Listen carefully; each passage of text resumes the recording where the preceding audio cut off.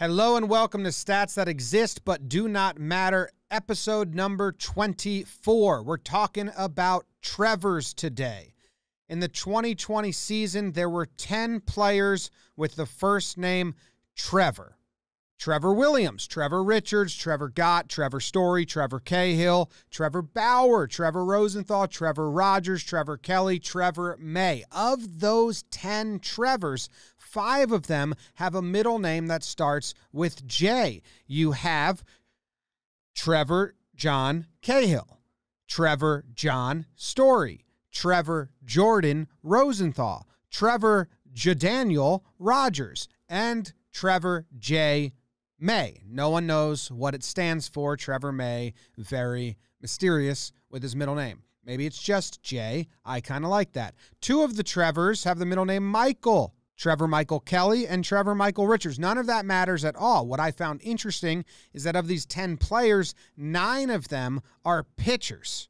Only 1 is a hitter. In the history of Major League Baseball, the Trevors have primarily been pitchers. There's been 19 people that have made it to the bigs with the given name Trevor, and only 4 of them got the job done with the bat in their hand. And ever since Trevor Plouffe had to involuntarily retire after the 2018 season, Trevor Story has been the only person in the league who hits and fields a position whose name is Trevor. It's 9 against 1. 9 Trevor pitchers versus 1 Trevor Story. So I wonder, does this weigh heavy on him when he steps into the back versus another Trevor? I mean, all of his name brethren are on the other side of the line. Do they spite him because he gets the job done on flat ground while they're on the hill? Might be true, because I looked at the stats. Trevor Story, you guys know him, in his career, really good numbers.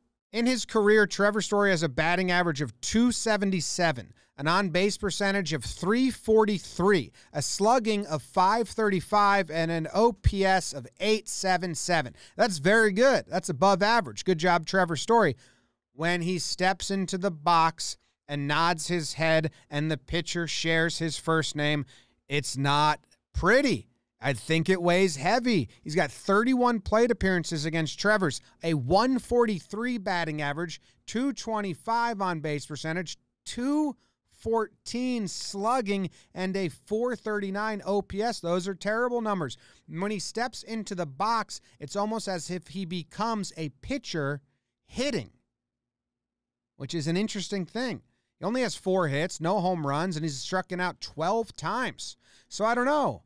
After all of this, what does it mean? Nothing at all, but maybe, there's some guilt there that he thinks I should be a pitcher. And maybe all the pitcher Trevors are pretty pissed at him for abandoning them. Or maybe not.